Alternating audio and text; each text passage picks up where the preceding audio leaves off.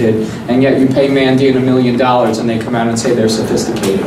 So that's one. They talk about security awareness, where I think I have one called 7 Habits of Security Awareness that goes through things. I probably would include gamification in it just because, you know, it gets boring just talking about 7 habits. You know, it's a nice title because it's funny, but otherwise. I could also give a presentation, actually incorporate threat intelligence into security awareness programs. That's another one that I just recently gave. And I'll take suggestions also if there's oh yeah, the phishing kill chain, where I talk about phishing messages, because really most people think phishing, oh, that's a stupid human trick, but really when you look at it, for a phishing message to be successful, there's at least 10 layers of points of attack that could have been stopped proactively, and only 2 of the 10 layers actually has anything to do with the user, because technology should kind of kick in as well. I could talk about the Syrian Electronic Army and why they hate me, and why I keep screwing with them and stuff like that. So I could do that one. And that's a little bit. Okay, so I pretty much covered them. So does anybody have, of those, let's see, sophisticated attack myth, raise your hands. Okay, about a third of the audience. 7 Habits of Security Programs or Gamification or Awareness Programs? Frankly, there's 2 votes, and I think one was a sympathy vote for you, Jen, so give Steve a thumbs up on that one. I have the Syrian Electronic Army. Any for those? AI. I'm not going to do AI, I'm not a fool. But let's see, what was the other one I said? What? Threat intel. Threat intel and incorporate into security awareness programs. Okay, well, see, you just lost Steve's sympathy vote on that one. Okay, let's do this. Okay, we're going to talk about, okay, so it seems like the sophisticated attack myth had the most votes. Most other people just don't seem to give a damn. So that's probably the other part of it. So I'll go over the sophisticated attack myth, and I'll talk to you about threat intel afterwards. You'll get a private briefing along with Steve. How's that? So let me see if I actually have these presentations ready. Here, hold on.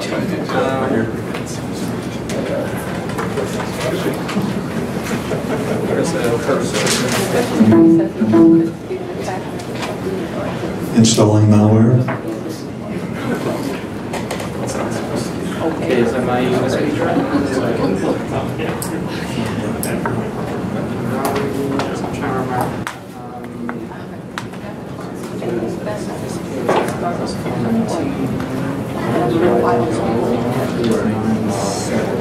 When was that?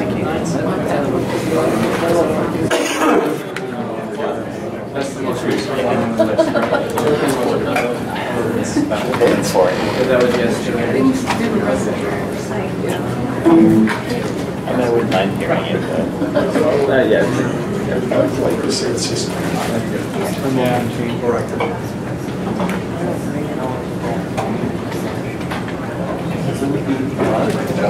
Okay. So I lost the person who was interested in threat intel. She's voting with her feet. Here's lost. Yeah. Anyway, okay, let's talk about this. And let's see, are there any kids here? So I toned down my language. I'm normally from Brooklyn, and if somebody calls somebody a bastard, that's like an term of endearment, just to start out with. So anyway, I'll try to tone it down anyway. This is Iowa, I think. I don't even know where I am anymore. You don't know Iowa. Yeah.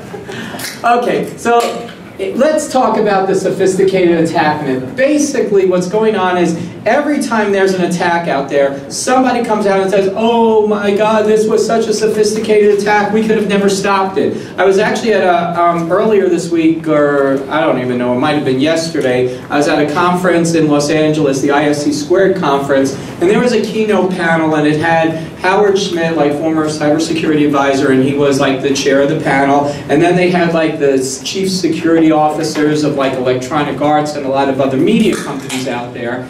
And what all these people were saying is like, somebody said, yeah, Sony, that was an unpreventable attack. And I was like ready to wring their necks. You know, I'm like sitting there, it's like, what do you mean it's it's unpreventable? You know, and then like, so luckily Howard knew me, saw me raise my hand. I go, how dare you say that thing was unpreventable? You know, they had no multi-factor authentication, they didn't have this, they didn't have that, they didn't have this, they didn't have that, they were clueless. And the guy's like, well, what I meant was, well, maybe if they kept coming after them and stuff, you know, eventually they would have gone in. And I'm like, I'm sorry, I just would like ready to blurt out manure. You know, it's like Iowa. But, so, there I am sitting there thinking, it's like, that was not an unpreventable attack event, you know, that was not an attack that would have been successful eventually. You know, because if it was successful eventually, it means you have a stagnant security program that's completely clueless and all that sort of stuff. So, I mean, in my opinion, every time they pay Mandiant $1 million to come out and say it was a sophisticated attack, it really means they had a clueless program in place to prevent such attacks. And the thing is, it's like there's media hype and all that sort of stuff. So anyway, I'll probably find something else to rant about in another slide. Okay, so let's talk about cyber warfare for dummies, the way I phrase this. Why is this? The media loves a good story. You know, and the security, you know, security keeps giving it to them. I mean, when you're out there looking at what they're doing, it's like, well, gee, why is this one, you know, why is this in the news and everything like that? Just out of curiosity, I'll come back to this one later. How many people ever heard of the JP Morgan credit card attack? JP Morgan Chase? Okay, a couple people in the security profession heard about that. 70 million credit cards were stolen just about the same time as a whole bunch of other breaches. Nobody ever heard of that. Why did nobody ever hear of that, even though 70 million credit cards? That's because JP Morgan came out and said, we screwed up. We didn't have multi-factor authentication in place. If there was multi-factor authentication in place, it would have never been successful. And what happened? All of a sudden, the news media is like, oh, this isn't a good story. But then the Sony hack occurred, give or take, about the same time. And everybody's like, oh, it's the North Koreans, this is terrible, and all that sort of stuff. You know, nobody says, like, well, gee, it was like the Israeli hackers who stole 70 million credit cards. But it's like, no, this is terrible. That was a sophisticated attack. This other one, it was nothing. But this one was sophisticated. You know, they use the same methods, but that one was sophisticated. It was ridiculous. We love to give them good stories, and there's too much out there. Because what did JP Morgan do? JP Morgan took out the whole who.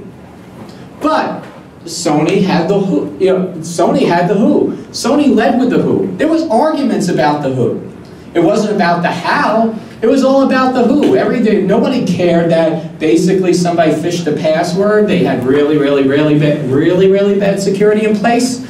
They, you know, you talk about Target, and it was like, wow, you know, these must be Russian credit card hackers and all that. You know, it's the Russians, you know, it's like the Cold War all over, but now it's the cyber war. It's the cyber Cold War, but now we're stealing credit cards. And everybody was horrified by this whole thing. But the media feeds it, the security people love to do it. You know, we love to jump on and give them the story because we don't like to say, you know what, at the end of the day, I think we're clueless, but that's a separate issue. So now, why this matters to us? When we're here as security professionals, everybody's out there thinking, you know, it's like, what's our job as security people? The job is to prevent attacks. The job is to mitigate attacks. The job is to go ahead and do this. But on the other hand, if we hear it's a sophisticated attack, everybody's losing complete focus on how and why these things were accomplished.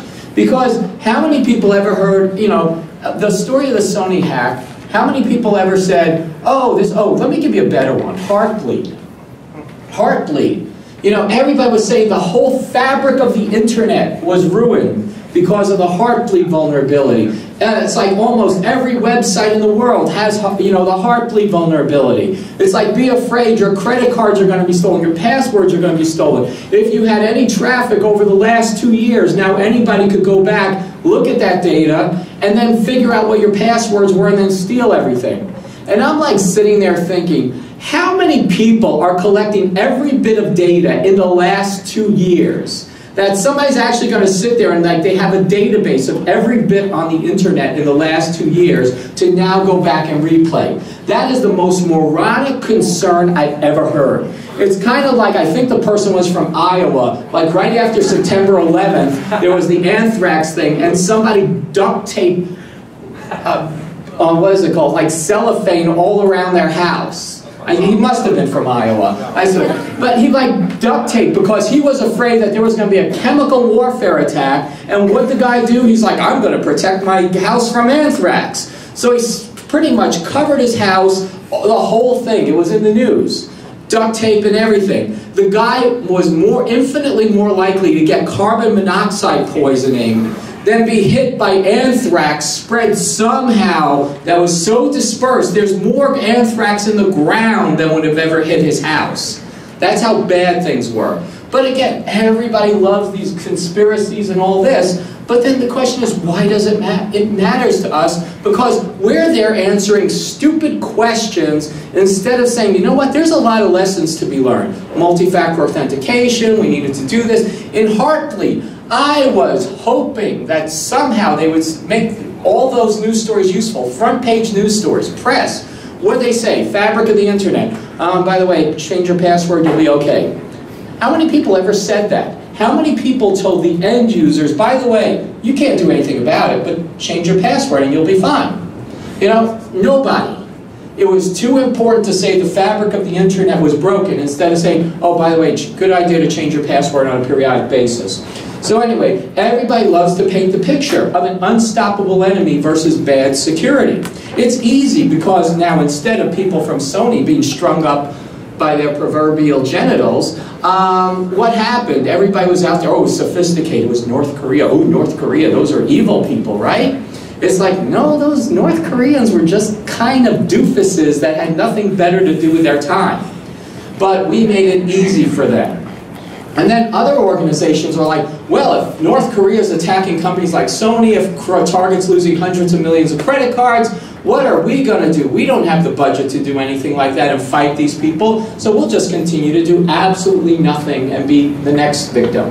Because that was one of the things I actually said to the guy at Sony, you know, like the guy who stood up and said the Sony hack was unpreventable. I'm sitting there and my exact quote was, you know what, when I hear you say the Sony hack was unpreventable, that's like saying, well, I pretty much expect to be screwed in 6 months, but I don't want to be blamed for it. So if I say the Sony hack was unpreventable, the attack against my company will be unpreventable as well.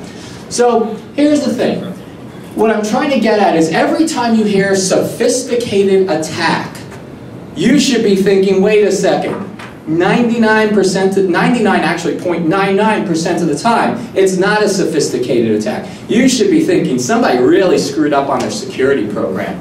You should be thinking that somebody completely failed to implement basic precautions if they were hit by a quote-unquote sophisticated attack. And what is a sophisticated attack? You know, what is it? Like somebody goes ahead, scans your network and says, oh, I didn't get in by a scan, let me try a phishing message. Oh, well, I got a phishing message now. Oh, let me log in. Oh, this is a low-level user. Oh, there's a vulnerability. Let me elevate my privilege. Oh, I just threw out 3 different attacks. Those are all, that must mean I'm sophisticated. You know, that's essentially, what is a sophisticated attack? And frankly, you're going to hear about the Ira rules in a little bit, but the problem is people get away with calling it unsophisticated because for some reason, if you pay Mentem $1 million, they will proclaim it sophisticated under some unknown criteria. But again, if you hear sophisticated, if you have to pay somebody $1 million to come out in the news and say it was a sophisticated attack, odds are you're paying for security after, well, you're paying for damage PR after the fact than you were paying for your security to begin with. Okay, let's talk about the proclaimed sophisticated attacks. You know, the recent ones out there, obviously there was Sony, I'm going to talk about that a bit. You have Target, again, that guy was really, really sophisticated because he did phishing and he also went through an unsophisticated network security, and then by God, he downloaded lots of data. That's really sophisticated. Then you had the US Central Command, that was an ISIS attack. Then you had TV5 Monde, which is a French TV station. They were attacked by ISIS, and again, the world was devastated. It was an attack on freedom of speech because I'll give you a spoiler alert. They put their passwords on TV.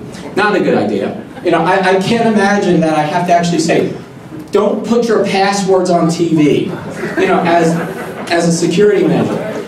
You know, I mean, seriously, it's like I mean, honestly, I am sitting here embarrassed that I have to actually say half the things I'm going to be saying. And I don't get embarrassed about anything. I mean, I'm actually embarrassed for, I don't know, I'm not embarrassed, who am I kidding? Anyway, so then you got the IRS. The IRS was another one. Everybody was going to say, you know, I'll go through the quotes later, or else I'll never get through. I'll have my head will explode if I keep this up. Anyway, but you name it, according to somebody, it was a sophisticated attack. Why? Well, it's sophisticated because we had really crappy security. Here's another thing. It can also turn around and help you. When you're sitting there going ahead and trying to justify your security programs, there are so many different things you could do. All this news is great. I mean, frankly, the CEO of Target was fired. I still have no idea why the CEO of Target was fired, but their chief information security officer who said, ignore all that FireEye data, it's a new thing, don't worry about it. I mean, that person really should be strung out to dry by everybody. You know, but you can use the narrative to help your cause. It's like, look, we can help you not lose your job, you know, your $10 million a year job if you let me have a good security program. We can help you keep, you know, the company up and running. We can help keep you out of the news. Because I hate to say it for the most part, but a lot of your jobs are to keep your company out of the news. You know, and most of the time, because let's face it, and I'll cover this way, there is no such thing as perfect security. Anybody that ever tells you there's perfect security is a fool or a liar, or some combination of both. Or they think you're or they think you're a fool, which is very much. Well, I guess that makes them a liar, but either way, it's the same thing. So, if you highlight the common vulnerabilities and say, look, here's all these attacks, and the fact of the matter is all these attacks could have been completely prevented with these security measures in place, but now I need these security measures so we don't have the same attack everybody else did. And frankly, a lot of you probably don't have that type of security that I'm going to cover in a little bit. And it's embarrassing you don't. But the reason I'm hoping you don't is not because you don't think you need it, but because you don't get the budget or support to actually implement it. And that's a critical thing to put together. So again, it might be it'll help you get funding and a whole bunch of other stuff. And you know, maybe by telling people that actually, even if you have the things in place, you can go and say, look, we put these things in place, and now because we put these things in place, we would have stopped those attacks, so we have a program that's worthy of you saying, I did a good job. Okay, so let's look at Target. How did Target happen? Target, they essentially went through and it all began with a phishing message. I'm sure it began with other things, but basically it happened with a phishing message where somebody sent a phishing email to one of their vendors who had access to the vendor network. The vendor network essentially allows vendors to go ahead and send invoices through, say where's the status of payments and stuff like that. So they went ahead, sent a message to the vendor, you know, somebody sent a phishing message, got the user credentials for the phishing, you know, for the vendor. They logged on as the vendor, then they went ahead and had low-level access, and then they fished around, or I shouldn't say fish, that has a bad kind of, they basically did reconnaissance. I don't want to use reconnaissance, it sounds too sophisticated, but they did reconnaissance on the network and found the network was a completely flat network with no segmentation, or if there was segmentation, it was so pathetic that it was trivial to break through. Then, after they broke through that, they went ahead and found the configuration management servers. In other words, the servers that you install software on that push out software updates to systems all over the place. You know, lots of companies have these configuration management stuff, and they're really good things. But what did they do? These configuration management systems, which are so critical, basically had no protection on them whatsoever. So the criminal installed some malware onto the configuration management server, and they let Target's network push out the malware to all the point-of-sale systems. Simultaneously, they found a lot of servers that were vulnerable. They went ahead and said, oh, well, I'm not just going to hack credit cards from point-of-sale systems. I'm going to download the Target customer database with all their stored credit cards, like the Target Red cards. I don't know how many people realize this, but Target is actually possibly the largest credit card company in the world, because they issue their own Target Red cards. And that's a big thing that most people don't realize. So they're like, in many cases, a bigger credit card issuer than Citi. Well, no, that might be an exaggeration. But they're a bigger credit card issuer than just about every other bank out there. And they self-fund it, which meant when Target has to go ahead and report numbers, they're reporting losses against their own systems, which is kind of embarrassing, or even worse. Actually, or even better, because they're not going to have a class action suit against themselves, I guess. So anyway, the criminal was able to download all that massive data and go ahead. Then after the criminal downloaded the massive data, the next thing that happened was, they put it onto exfiltration servers. In other words, those are servers inside the victim company that you store all the data in that you steal. Because theoretically, a smart criminal, and it's not a sophisticated, it's just a reasonably intelligent criminal, says, I am going to go ahead and steal a lot of data over time. But if I keep sending a lot of data out randomly, somebody, if they had a reasonable security program, which apparently Target didn't, they might see all this random data go out and then they could track it back. So I'm just going to put the data on their internal systems, and then at a point in time on this exfiltration server, then I'm going to exfiltrate all the data out at a given point in time. It'll just be one massive download that they won't know what hit them, and that's essentially what happened with Target. So anyway, of course, they went undetected except for the fact that supposedly there was a FireEye system newly installed in place, and the newly installed FireEye system was completely ignored, and the CISO at the time said, oh, it's a new system, don't worry about it. Anyway, and she's apparently still there. So sophisticated. Were the attackers disciplined? The attacker, or, well, attacker very possibly, could have been a kid in the basement. The reality was probably a Russian criminal from whatever people think. Might have been one person, might have been a couple people.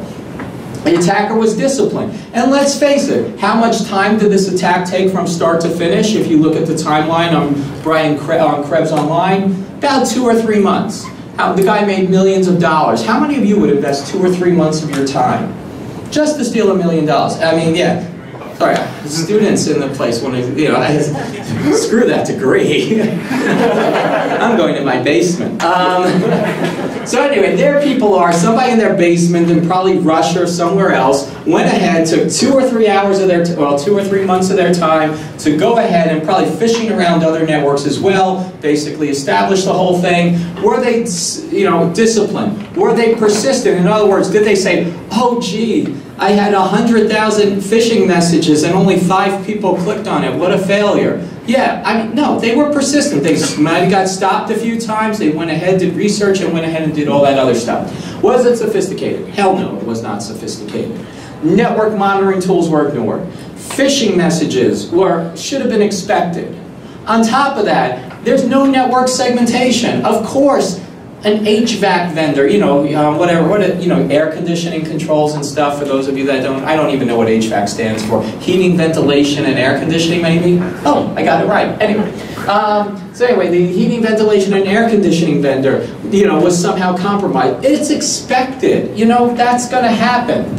Then, no whitelisting on point-of-sale systems. In other words, even though the configuration management systems were compromised, they still should have, once it hit the point-of-sale systems, it is industry standard practice on point-of-sale systems to have whitelist. In other words, you basically go ahead and say, is this software allowed to run? Because a point-of-sale system has a very, very small piece of software, very small software set that should run. And it says, is this one of the very few allowed software? It's like, no, it's not. Should have not even got on board. So anyway, Target failed on that. And again, the recent Krebs update to the thing, with the Verizon thing, they had really bad security all over the place. So anyway, was it sophisticated? No. Could the attacker might have been sophisticated? He didn't have to be sophisticated. And that's what's the most embarrassing part. This could have been the most brilliant computer hacker in the world, and it was completely unnecessary, because I promise you, these two people, I don't know who they are, maybe you should watch them, but these two people could have done the exact same thing given enough time.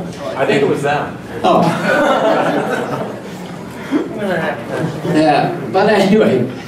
So now let's talk about Sony. The attackers were North Korean. Anybody who wants to argue North Korea, get a life, get over it. It was North Korea. It's a given by now. It was North Korea. Get over it.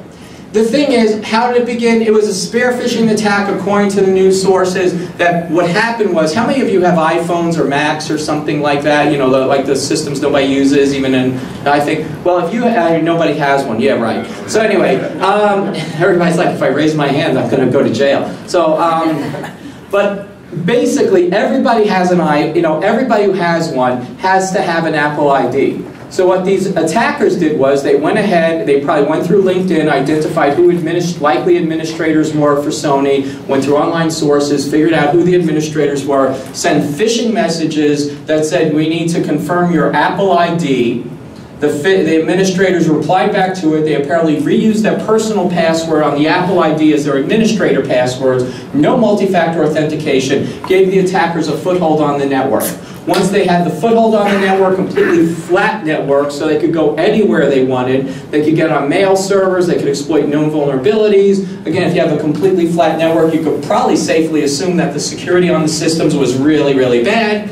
So they went ahead and did that, and that was all that. So then they went ahead, they downloaded email, they downloaded thing, no data leak prevention was on the network to stop the stuff from coming off, and then they got access to the movie servers, downloaded all the movies and everything like that, and that was life. Then they went ahead and destroyed, and they sent malware, they used, Sony likewise had a configuration management system where they installed the malware onto the system that pushed out the malware to all the PCs in the organization. And then the malware, at some point in time, a time bomb went off and said, all these systems are now pretty much bricks. And however, what really happened at the end of the day was, the malware, well actually let me go to the next slide. Okay, so was the attack sophisticated? Was the attack, the attackers were again fairly disciplined. They're a bunch of idiots. I mean, I don't know if you saw like taunting the FBI. I mean, at that point, you really have some pride, people. I mean, come on. I mean, it like made them look like buffoons, which is even worse. There were a whole bunch of buffoons that caused all that damage to Sony. And so anyway, but they still paid Mentem like $1 million to come out and say it was a sophisticated attack. Then they had enough political clout to get the FBI come out and say it was a sophisticated attack. Oh no, actually, here was the best quote. The FBI said 90% of companies would have also failed to stop the attack. That tells me that the FBI thinks 90% of corporate security programs out there are completely clueless. And only 10% have better than nothing security programs. So anyway, the attackers were very good at getting into the network, getting on. Sophisticated, hell no. The malware use should have been detected. How many people heard of the Dark Soul attacks that happened like about a year or so ago? Wow, that's scary. Okay, so a couple people. Dark Soul was essentially North Korea attacking South Korean and some US and Canadian banks. The same malware was used in the Dark Soul attacks that was used at the Sony attacks. Same IP addresses, same command and control servers were used. All those things should have been blacklisted. The malware should have been built right into, any antivirus or anti-malware program should have been able to detect that malware installed on systems before it had the opportunity to run. Then, no multi-factor authentication. They had no, in other words, whether it was like, token IDs like RSA secure ID cards, or whether it was like, one-time passwords like log into your Google account that get a text or something. No multi-factor authentication. If there was any multi-factor authentication like there should be on at least administrative accounts, the attackers wouldn't have got anywhere. Likewise, Sony's most valuable intellectual property are their new movies. I mean, even if it's not for these people, these idiots from North Korea, it could have at least been to stop the movies from being downloaded so it could be burned in pure detail onto DVDs and sold like a better quality movie than you buy in the store. So, there were so many things. So no multi-factor authentication. The passwords were static enough so that what happened was, they could embed the passwords in the Dark Soul malware. That's really, really bad. When you can embed passwords into malware, it means you're confident they're not going to change those passwords. So anyway, I gave this similar presentation with Ari at RSA, and this woman came up to me afterwards, and you can tell it's like she had a big smile on her face, but it was one of those smiles that is like, I want to strangle you.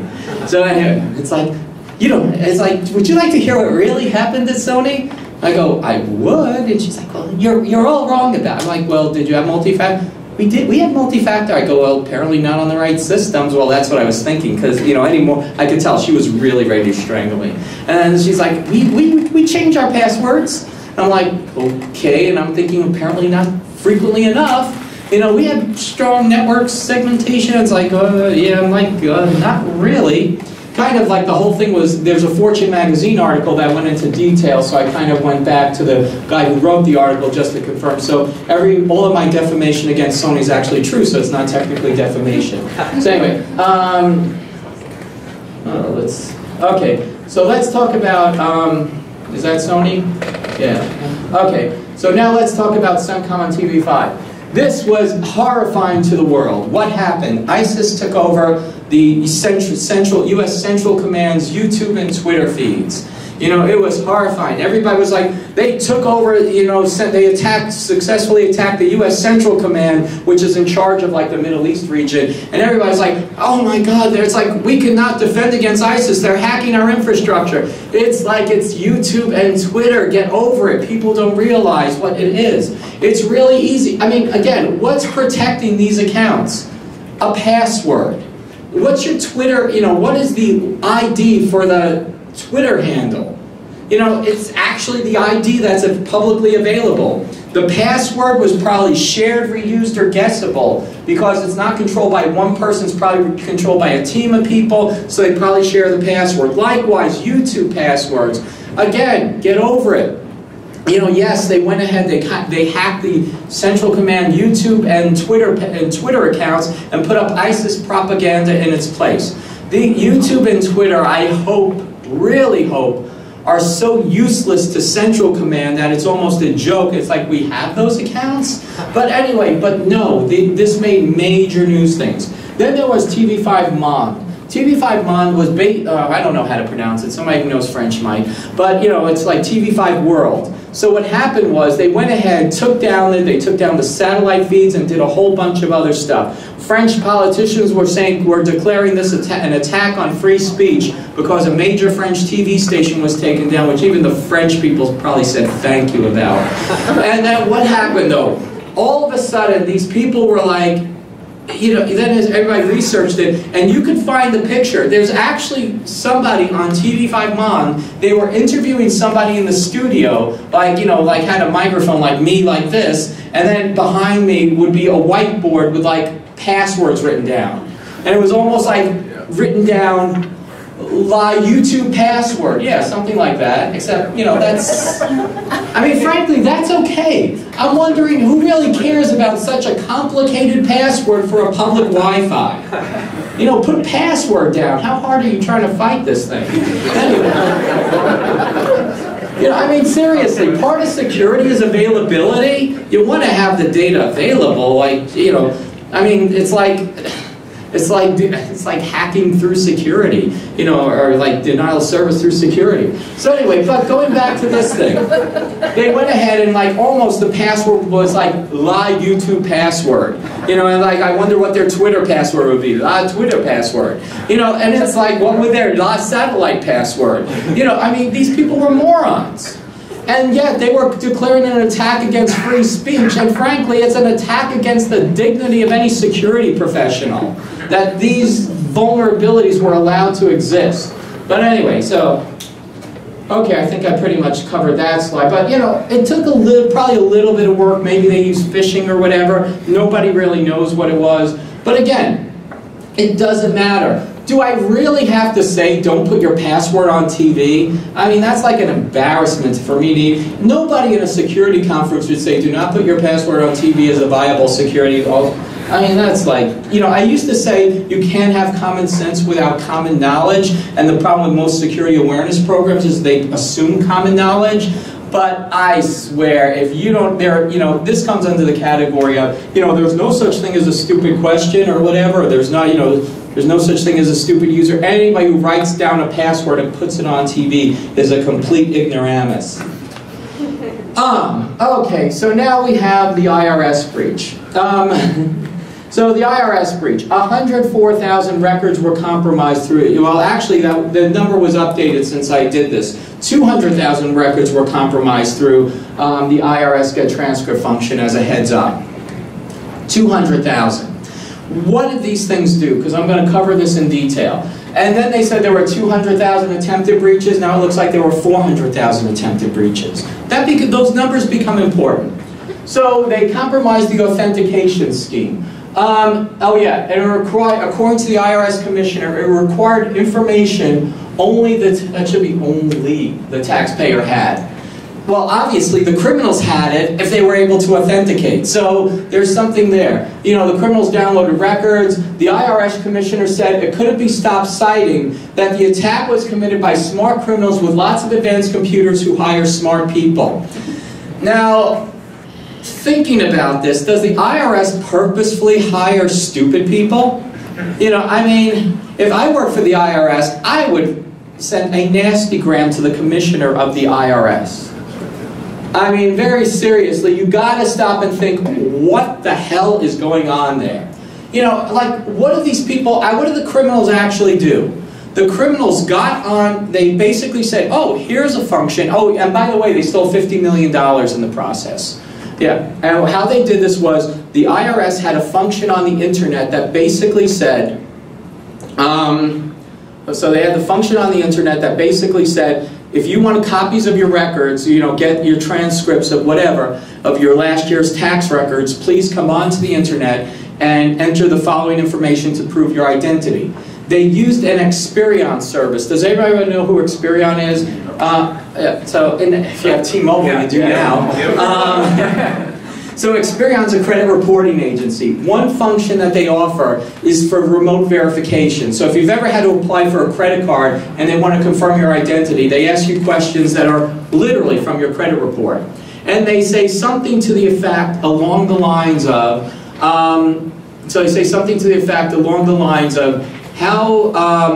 how much do you pay for rent? $0 to $500, $500 to like $5,000, 5,000 and above. You know, how many people can't get that right? Do you live on, you know, which address was previously associated with you? First Avenue, Main Street, Second Avenue, or Shard House Road, or something like that, something really obscure. And it's like, of course, it's something really obscure, but they ask these stupid questions. And those questions are how you authenticate, right off your credit report. Now, if you have a copy of somebody's credit report, which I promise you, you can go out and buy for $25, or, well, no, I think it's $39 now, but probably you could go to the dark web and get it cheaper. You can go ahead and download people's credit reports. So somehow, the criminals had at least 400,000 credit reports that they were then able to attempt to compromise, and then 200,000 of them they were able to answer the challenge questions based on the information that they had. That's how they went ahead and did that. Was that a sophisticated attack? You know something? No. I mean, again, what did it take? The criminals, all they needed was the credit reports, the IRS to use the commercial system, and clearly anybody with access to the commercial system could have gone ahead and done that. They went undetected for 400,000 relatively intensive attempts. Let me ask you this question. If you see 400,000 attempts to download people's credit reports from a given IP address in Russia, are you sitting there thinking, gee, we had a whole lot of American citizens move to Russia and live in a really big apartment building? You know, I mean, literally, where's the intrusion detection? Because let me actually talk about this. Well, and I think I have a slide on this, but I'll cover this now. Was this attack preventable? You know something? In all honesty, I don't blame them for using that commercial service as an authentication. That's legitimate. However, what's not legitimate, because what is security? Security is protection, detection, and reaction. So maybe you have a method of protection that you know what? That method of protection does not rely upon information that only the people had, like the only taxpayer had, because if only the taxpayer had it, we wouldn't have it. And then, you know, we're buying a commercial service, which that means the commercial service has it, which means they get it from other, you know, data sources from other people. However, that's a legitimate way of authenticating people, and perhaps that's one thing. However, the reality is, if you're sitting there seeing access attempts for US taxpayers coming from Russian IP addresses, that might be a bad thing. that might be, you know what, there's a whole bunch of attempts all of a sudden at once. There's automated attempts. You know what? That's probably a bad thing. Because protection might not be complete, because again, there's no such thing as perfect security. And you can build in something saying, look, security also has to be reasonable. Security also has to, not preclude users from having easy access to their data. Because again, it's interesting. Users need to have relatively easy access. So what means is we're going to have reasonable protection, reasonable authentication, but then we're going to combine it with detection of misuse and abuse. That's where they failed. They used a commercial service that was primed for fraud, and they had no capability of detection backing it up. Preventing the target hack. Preventing the target hack, again, this is almost along the lines of saying, don't put your password on TV, but having management that says, oh, all that data going out, oh, don't worry about that. That's kind of a bad thing. Warn vendors that they might get phishing messages, have better awareness programs for people. That's not necessarily in there. Segment your business networks from your vendor networks. Again, it's embarrassing to have to say something like that, but way too many companies have flat networks and stuff. And even the FBI believes 90% of you are completely clueless or work for clueless organizations. Monitor the configuration of your systems and stuff like that to ensure what there is. Whitelisting, better monitoring of networks, better data leak prevention, so that, hey, what's all those 100 million credit cards doing going out of our network? Oh, I don't know. Maybe we'll look into that later. We look into it once it's on the Wall Street Journal or something. Next, preventing the Sony attack. Multi-factor authentication for administrator accounts. That should be a no-brainer in any organization, but unfortunately most organizations do. Changing administrator passwords on a periodic basis. Honestly, you can prevent the administrators from reusing their personal passwords because it's hard to know unless you're being really intrusive as to whether or not the people are doing stuff like that. But network monitoring for unusual activities on the Sony attack, because they should have seen a whole bunch of data go out. There was no data leak prevention, there was no network monitoring of a whole bunch of stuff and all that. So anyway, anti-malware tools in place. This malware that was used by the Dark Soul attacks should have been easily detectable on the Sony network, especially because Sony also apparently totally discounted what would be considered, to your benefit, threat intelligence, which told Sony, by the way, North Korea doesn't like you. North Korea is kind of pissed. And they're run by a lunatic dictator who's kind of pissed about a movie made of him. So you got to go ahead and think, well, what's North Korea going to do? Well, gee, they did all these nasty things to banks that they really had a gripe against, so maybe they'll do the same thing to us. But again, that's how you incorporate threat intelligence. Preventing the ISIS attacks, again, and totally embarrassing to say, do not put your passwords on TV. I don't know how many of you have the opportunity to do so, but should you ever get the opportunity to do so, do not put your passwords on TV. And I can keep drilling in multi-factor authentication. Just because somebody steals your passwords or whatever, multi-factor authentication would have probably banned everything like this. Or probably prevented everything. All right.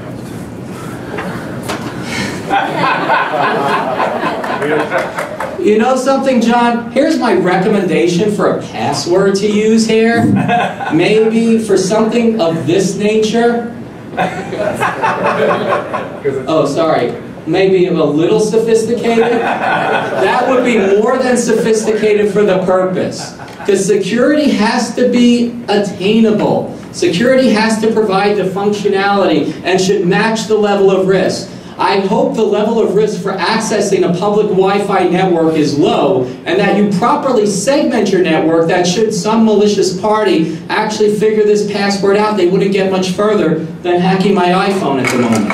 Same. Well, actually, I do not want them hacking my iPhone, so that's another thing. Okay, so anyway, better detection on the IRS. Again, IP analysis. Again, people accessing the IRS systems from Russia, probably not what you would be thinking is normal traffic. Focus on misuse detection, because like I said, security has to provide the functionality. And yes, maybe the functionality and the level of effort that taxpayers need to go through should not be extensive, but in that case, they need to proactively determine misuse and abuse detection should be in place in a case like that. Okay, preventing the OPM hack, Joint Chiefs of Staff, and all that sort of stuff. I really don't care. I really don't give a manure about, zero-day attacks. The reality of the situation is there's defense in depth. When you look at the OPM hack, even assuming there were zero-day attacks involved, there should be multiple layers of security for a system that is that important. That's got to be critical to everything. Because you can't expect, there's no such thing as perfect security. But when you have something along the lines of data that is theoretically involved for people with classified systems, and let's take a look at this, because there's another factor involved. I worked for NSA. When I worked for NSA, there was a classified component called the Defense Security Service. And everything was classified in the Defense Security Service, and it was a completely different system than what OPM had. But what happened? They wanted to cut government budgets. They're like, oh, well, we have the OPM to manage background checks. We don't need this Defense Security Service anymore. So they went ahead and pretty much budgeted out the Defense Security Service and said, let's combine all the classified things on the unclassified things. So what enabled the OPM hacks was a decision 10 years ago or more to kill the Defense Security Service. Think about that. Too many times people are compromising budgets. The actual service compromised were on the Department of Interior Services. Why was OPM using Department of Interior Services? Because it was cheap. Not kidding. It's like, we got all this unused server storage on, over at Department of Interior. Let's use them. Is the Department of Interior satisfactory for protecting data of that stature? We don't care. It's cheap. And nobody cared, because Congress likes to cut budgets without, determining what the impact is. But either way, again, defense in depth is somebody hit by a phishing message. Just because somebody clicks on a phishing message, it doesn't mean you should run a program. Again, if somebody sends you a malicious, like for the RSA hack that happened, where like China was able to compromise the RSA secure ID tokens that were used to access defense contractors, if they would have run instead of the actual Microsoft Excel program, you would not have had the ability to run malicious macros and stuff like that. So again, there should be defense in depth that says even if there is a 0 day, the 0 day should not get you very far. And even after defense in depth, let's look at better detection. Why is somebody downloading the entire OPM database and shipping it off to China? That's probably a bad thing. So anyway, there should be proper detection in place. Operation Lotus Blossom, I'm not going to cover this, but I gave this presentation in Singapore, and when I gave it in Singapore, nobody heard of this, which was the most devastating attack, because I wanted to say it's not a US-centric presentation, because frankly, the attacks I'm talking about are coming from China, they're coming from North Korea. China, North Korea, Russia, and all these other Russian criminals are coming all over the place from different places. They're attacking things all over the world. So even though these are US attacks, or US targeted attacks, these attacks are happening all over the place. So basically, this Operation Lotus Blossom was China or some other similar country, it really doesn't matter to me, attacking Southeast Asian countries and stuff like that. And they were using a Microsoft Office vulnerability if you didn't have the latest version of Microsoft Office running. But similar things. Common threads, multi-factor authentication, network monitoring was not there, poor user awareness, etc., etc. I'm sure you can read. Okay, let's talk about a real sophisticated attack. How many people heard about the Equation Group? Few people, not many. Pretty much the Equation Group's NSA's tailored access operations. Those people are awesome. I mean, frankly, best use of taxpayer money you'd ever find. So what do these people do? They have, for those, how many people heard of Stuxnet? Okay, if you haven't heard of Stuxnet, go home. But seriously, Stuxnet pretty much is the took down the Iranian nuclear facilities. They went ahead and caused the centrifuges to spin out of control, air-gapped, all that stuff. That was supposedly software that came out of the Equation Group. You had a whole bunch of different things. They were so good, that basically they intercepted machines that were going to be delivered and installed malware onto firmware, replaced the firmware so malware was embedded into the firmware. The software is apparently so good because this was disclosed by this Kaspersky Group, which of course is a Russian security company. But what they found was, well, the thing is, even if you know it's there, you can't find it. And because this was out for 14 years, and nobody knew it was there for 14 years. Think about where computers have gone in 14 years, and nobody's been able to find it in that long. You know, in reality, the OPM hack was detected after a year. You know, Target hack was detected after 3 months. This has been going on for 14 years. And now, not only if you know it's there, you can't even find it, they're talking about 2-year research efforts to figure out how to detect it. That's really awesome. I mean, you got to give credit to whoever invented this. And now it's been upgraded by the Dooku stuff. I don't know how many people read about Dooku in the news. Few people have, but Dooku was like latest for they were trying to break into systems for some trade negotiations like the Iranian stuff, and the press was reporting like, how dare NSA try to hack nuclear arms negotiations? Like, you know, that's kind of what NSA is there for. So get over that part of it. Anyway, what constitutes a sophisticated attack? Here's the thing, there was a ruling, Miller versus California Supreme Court ruling in 1977 that defined pornography, you know it when you see it. So there's the thing, you don't really, sophisticated attacks, most of them, if you can't tell, aren't sophisticated attacks. The reality of the thing is, you know, it's hard to figure out. You know, it's more the methods, not who, but how. You know, that's how you determine. APT attacks, advanced persistent threat. Let's look at that term. Let's break it down in reverse. What's a threat? A threat is who or what's it's out to get you. Yes, a threat is appropriate. Are these people persistent? In other words, persistent these days means if you scanned the network and you tried password as the password and then you tried something else, you're apparently sophisticated. So these people are persistent. Are they advanced? Who knows? Again, these two could be an advanced persistent threat by definition. Why? Because I've seen it at a security conference. They do detailed research and they're security researchers. Anyway, but you know it when you see it. But it's much easier to say what's not sophisticated.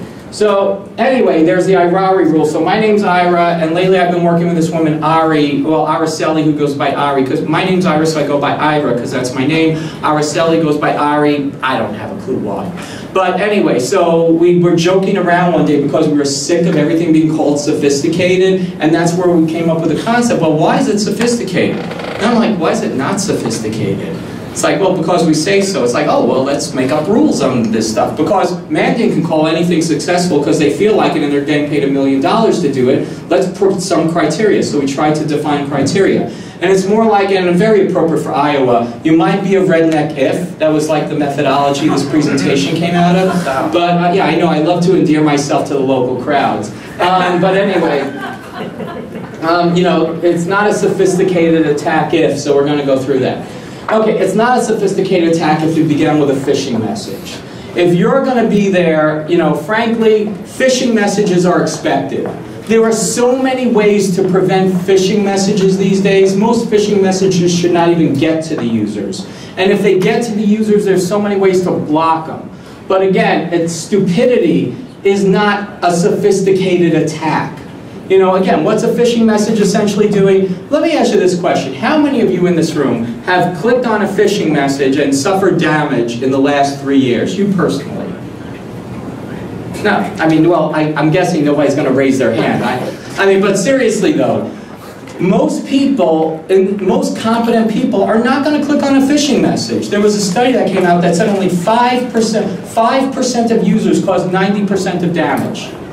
So yeah, there's some people who are out there. But one stupid user out of 20 should not cripple your network. And if one stupid user out of 20 cannot cripple your network, it's not a sophisticated attack, it's an unsophisticated security program. The malware use should have, you know, if the malware use should have been detectable, it's not a sophisticated attack. Again, with Sony, so malware should have been detected. That's a given. You know, failure to detect malware is a sign of poor sophistication of a security program. So it's a sign of an unsophisticated security program. Passwords were likely guessed. Again, YouTube password is not a good password. I can guess Twitter password is there to follow. So you got to go ahead and figure out if you can guess a password and there was poor password management, it was not a sophisticated attack. User awareness exploited with a poor awareness program in place.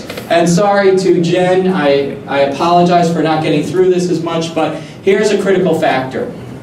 Most security awareness programs are not awareness programs. Most security awareness programs are training programs at best. Training, by definition, is providing people with a fixed body of knowledge, period. Maybe you test them on it. So what's the typical training? You show somebody, CBT is computer-based training. You show somebody a video and says, a good password has 8 or more characters. A good password has numbers, letters, and special characters.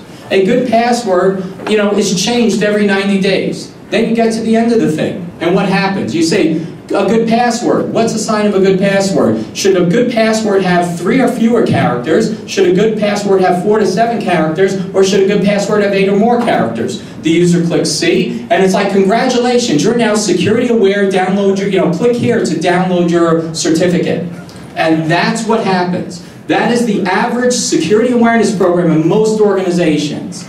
And let me tell, and frankly, oh, I forgot, some people also do phishing. Let me ask, how many people here do phishing? Or run phishing? Okay, so if you run a phishing program, what is the first thing you do to run the phishing program?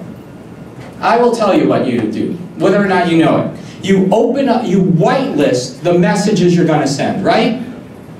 You automatically say, I know these phishing messages are going to be blocked, so I need to whitelist the messages I'm sending. So what's that basically saying? The messages you're sending would never reach the end user anyway. So you're training users how to detect messages they would never receive. That is 100% completely useless. And even if you have phishing that's more than useless, what are you doing? You're training them how to detect phishing messages, which is just one attack vector. Does nothing about password security, does nothing about not letting tailgaters through, does nothing about safe web browsing, does nothing about any other security awareness discipline at all. So again, if you rely on computer-based training or phishing, you have a training program at best, a waste of money at worst. Well, even worse than a waste of money because you get a false sense of security. So you need a comprehensive program that unfortunately for Jen I will not be covering today unless you get me later. Anyway, known vulnerabilities were exploited. When you look at most attacks out there, you're talking about outdated vulnerabilities. I briefly mentioned Operation Lotus Blossom. Operation Lotus Blossom took advantage of a widely known vulnerability in Microsoft Office.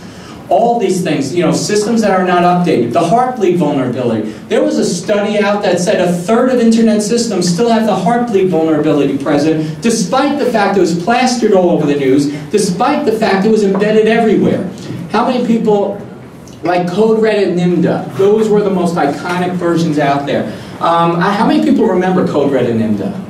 Few of you. If you don't, look it up. Because what happened soon after the September 11th attacks, there was a vulnerability that a new attack that came out, and CNN called me up and said, Ira, the FBI is going to release this press statement about this new vulnerability. Well, first Code Red came out, and Code Red basically exploited a known vulnerability in Microsoft SQL Server, which was released 3 months before.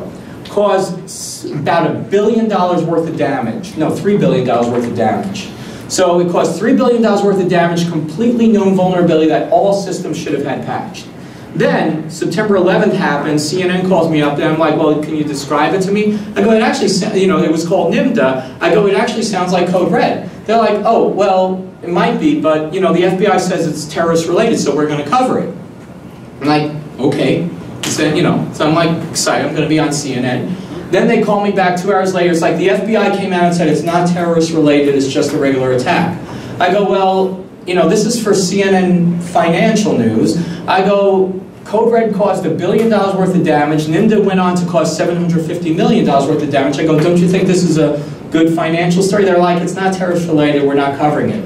But again, it was a widely known vulnerability 6 months later, so 9 months out that should have been completely prevented. So, again, multi-factor authentication not in used on critical systems. Because users are going to eventually give up their password. A user giving up their password to a phishing message or anything else, or even if it's a guessable password, should not lead to damage, because those are expected. That's why you have multi-factor authentication. It's available for free. Twitter, Yahoo, Google, give it away for free. And most companies don't have it turned on that use them. But anyway, you got to stop password, reuse bad passwords and all that stuff. But still, multi-factor authentication will stop 99% of social engineering attacks that compromise identity, and all that sort of stuff. And like I mentioned before, JP Morgan Chase came out and said, you know what? We screwed up. JP Morgan Chase said, if we had multi-factor authentication, we wouldn't have lost 70 million credit cards.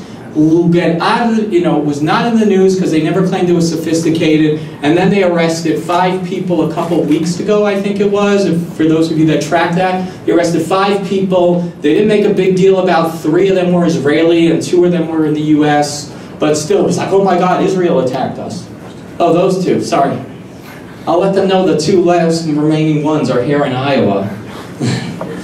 They escaped from Israel. Anyway, passwords were hard-coded into the malware like the Sony attack. Again, that's an embarrassing statement, but minimally it demonstrates a lack of multi-factor authentication required on systems.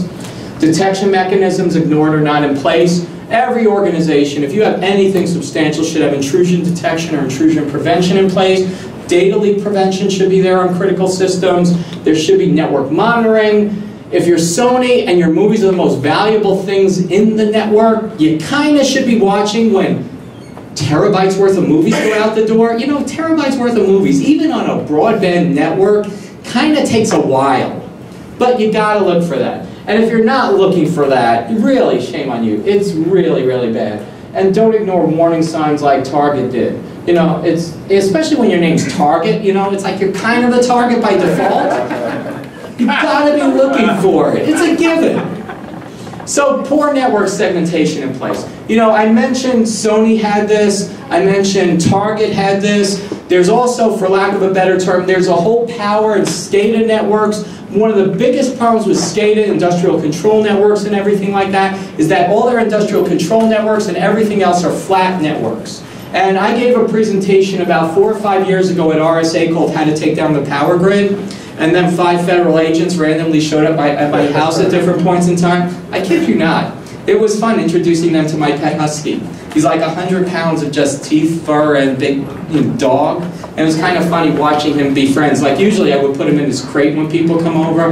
But it's like fun because it's like huskies are really stupid animals. I mean, they just look at guests as like, is that person going to feed me? And like they just stare at you and bother you till you feed them or you don't feed them or they get bored. And then so I just let my husky get his fur all over the FBI agent's suit. It was kind of funny for me. I'm like, oh, just ignore him. He'll go away eventually. And he's like, oh, yeah, okay.